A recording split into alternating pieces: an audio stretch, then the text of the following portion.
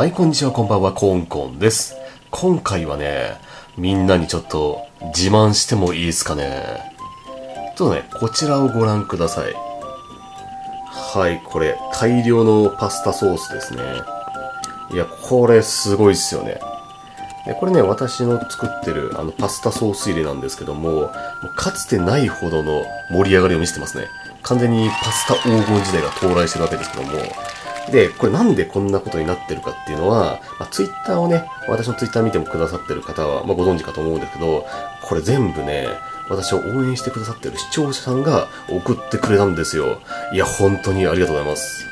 なんかね、とある機会で、欲しいものリストをね、公開させていただく機会がありまして、それで、いろいろね、お高いパスタソースとか入れて、欲しいものリスト公開させていただいたんですけども、そしたらね、もう2、3日のうちにね、こんだけのものをね、2、3人ぐらいの方が送ってくださいましたね。いや、本当にありがとうございます。めちゃくちゃ嬉しいです。で、このパスタソース自体もね、嬉しいんですけど、何より、この気持ちが嬉しいですよね。だって、これ買うの結構お金かかりますよ。でも、そんだけのお金を払っても、私を応援したいって思ってくださってる方々がいるという事実。それにめちゃくちゃ感動を覚えますね。本当に嬉しいです。いやー、配信者冥利につきますね。今回はね、その感謝を述べつつ、せっかくなのでね、1個食べてみたいなと思うんですよ。で、本当に結構ね、いろいろ、いいやつがあるんで、ちょっと楽しみですね。でね、この青の洞窟シリーズって今回結構送っていただいたんですけども、これね、結構いいやつなんですよ。で言うなれば、パスタソース界のハーゲンダッツみたいな感じですね。で、このね、キューピーのパスタソースとか、これ私もよく買うんですけども、これとかね、2人前入って、200円ちょいぐらいのやつなんですよね。なんで、そこそこリーズナブルで、普通に美味しいやつなんですけども、青の洞窟、これすごいのがね、この箱1個で、1人前なんですよね。1人前しか入ってないのに、これ1個で250円ぐらいするんですよ。なんで普通に安いパスタソースの2倍以上する価格なんで、本当に高級品ですね。せっかくなんで今回ちょっとね、青の洞窟シリーズから1個行ってみたいなと思いますね。ちょっとどれ行こうかまだ悩んでるんですけど、ちょっと気になってんのがね、なんか似たようなやつ結構あるんですよね。で、このボロネーゼってやつがあって、これね、ちょっとお肉が入ったパスタなんですけども、このボロネーゼの他に、これですね、クリーミーボロネーゼっていうすげえ似たやつとかあって、この辺とかめちゃめちゃ食べ比べしてみたいですね。であと、青の洞窟シリーズでも普通のやつ以外に、このグラジアっていうね、ちょっといいシリーズがあるんですよ。さらにいいやつみたいな。でこれにもね、ボロネーゼがあって、この辺とかめちゃくちゃ似てるのに何が違うのかってなんか、ぜひね、食べ比べしてみたいですね。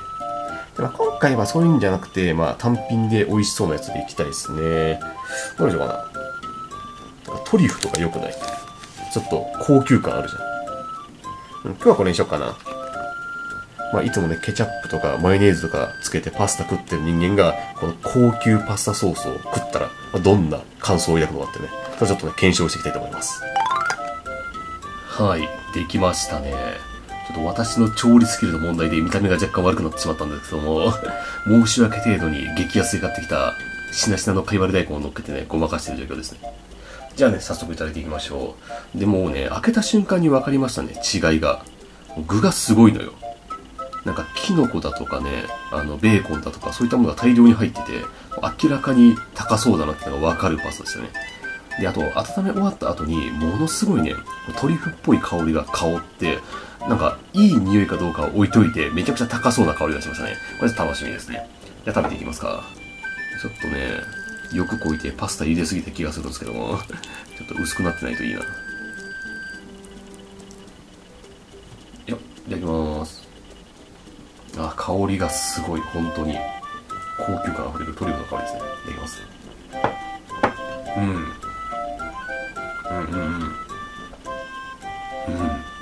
これは違うわ。トリュフの香りもすごいし、やっぱこう、チーズがめちゃくちゃ濃厚よね。明らかにやっぱ、安いパスタソースは一線を画すよねっていう、そういう味わいがね、しっかりしますね。ああ、うまっ。これはいくらでもいけちゃうね。いや、すげえわ。パスタってごちそうなんだね。本当にね、一つだけ言えるのは、これは明らかにケチャップではない。その違いがはっきりとわかりますね。いや、いいね。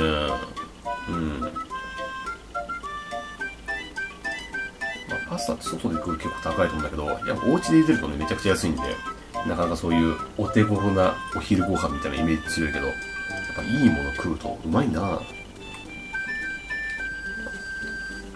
いやー、非常に美味しゅうございます。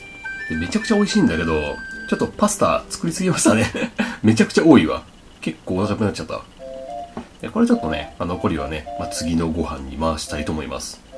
でやっぱ節約のコツはね、作りすぎたって時に無理やり食ったりとか廃棄したりするんじゃなくて、冷静にね、次のご飯に回すっていう、そのムーブができることは非常に重要ですね。でこれはね、次の食事の時に美味しくね、いただこうと思います。いやー、でも本当にいいパスタでした。パスタソースがあるとパスタ生活もはかどりますね。やっぱね、数はまだまだあるんで、しばらく楽しいパスタ生活を送れると思うので、この生活を満喫していきたいと思います。本当に送っていただいた皆様ありがとうございました。ごちそうさまでした。